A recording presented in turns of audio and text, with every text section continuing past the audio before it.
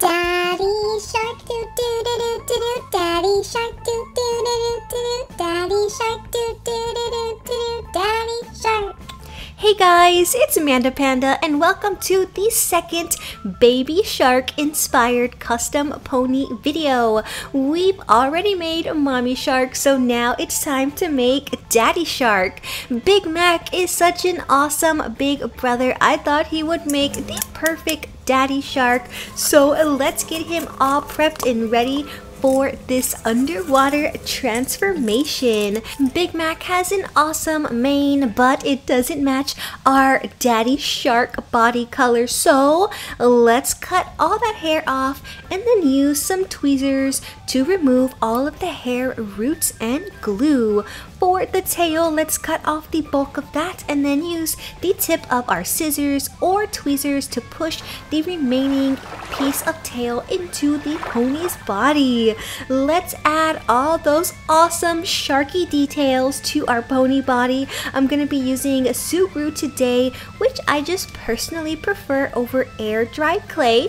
Let's take a tiny little piece, kind of looks like a pyramid here, and cover up the original tail hole. You can just use the edge of your fingers to smooth out that Sugru and attach it to the pony's body really well.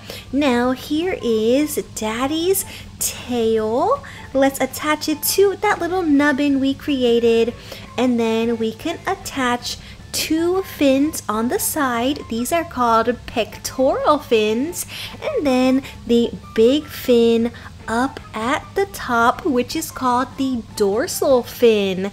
Now, the shape of your fins does not have to be perfect, because once the Sugru has completely dried, it is going to feel like rubber, and we can easily trim it and cut it down with an X-Acto knife.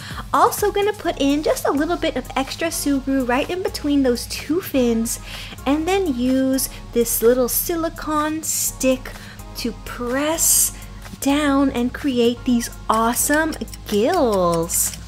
I let that Sugru set for about 2 hours. It is nice and firm. We can easily go in with the X-Acto knife and trim the edges to create the perfect shape to our tail fin, pectoral fin, and dorsal fins. Now, when you're using an X-Acto knife, you want to be really careful because it is so easy to cut yourself, and I do not want that to happen.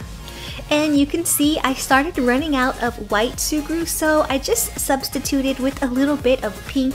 It's the same Sugru I used on Mommy Shark.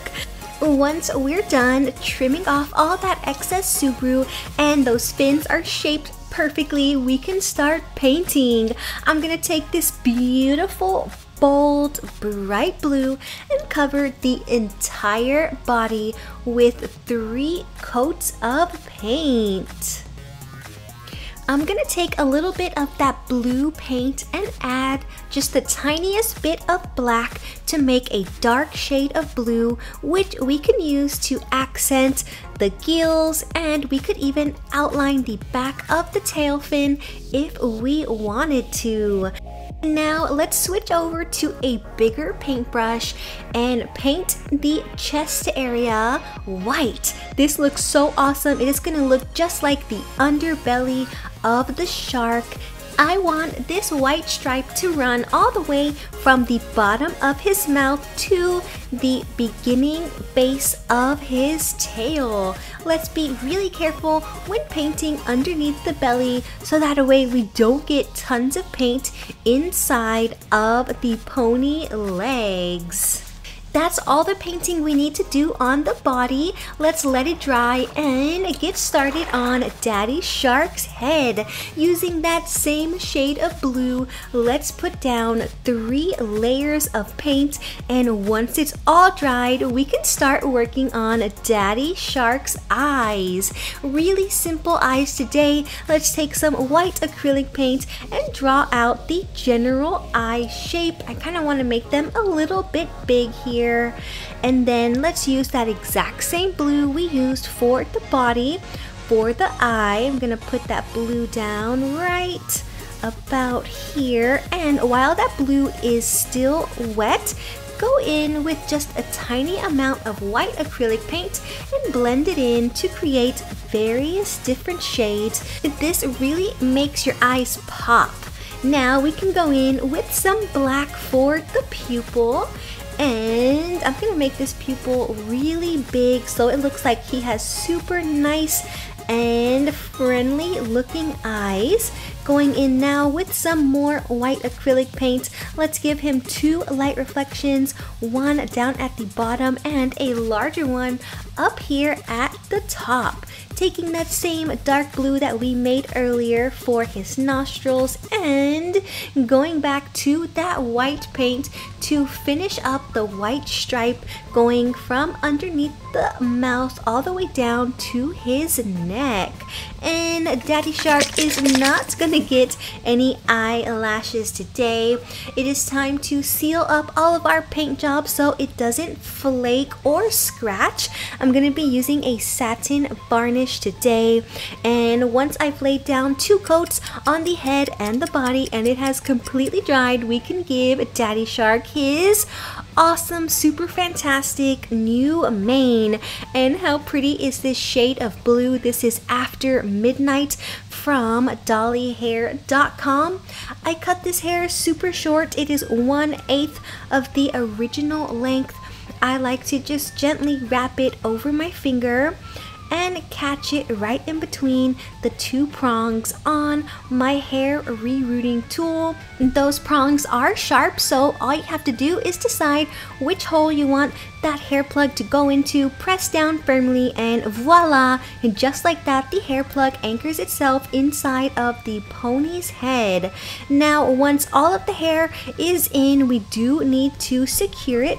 I'm gonna take some super glue and just pour a generous amount inside of his head and then use a Q-tip to evenly distribute that glue on the inside. Once everything has completely dried, we can reattach the head to the body. Let's take a look at our completed custom. Daddy Shark doo doo doo doo doo doo. Daddy Shark doo doo doo doo doo doo. Daddy Shark doo doo doo doo doo doo. Daddy Shark. We gave Daddy Shark a nice haircut to make his mohawk stand straight up, and it is just the perfect length. How awesome and how cute is Daddy Shark? Oh my gosh. Now we have a pink mommy shark, a blue daddy shark, and we're missing grandma shark, grandpa shark, and of course baby shark. Which pony should I make next? Let me know by voting down below which shark pony you guys want to see made next. That's it for today's My Little Pony custom tutorial. I hope that you have enjoyed it. If you have any ideas for future customs, I'd love to hear them, so drop your ideas down in the comments below. Thank you so much for watching, little pandas. Until next time, bye!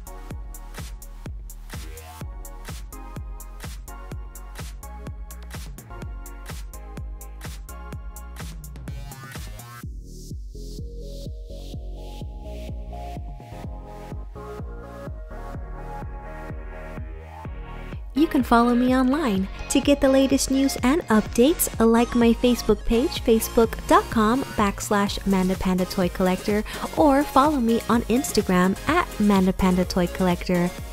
Want to mail me something? Guess what? You can. Mail it to MandaPanda, P.O. Box 2855, Humble, Texas 77347.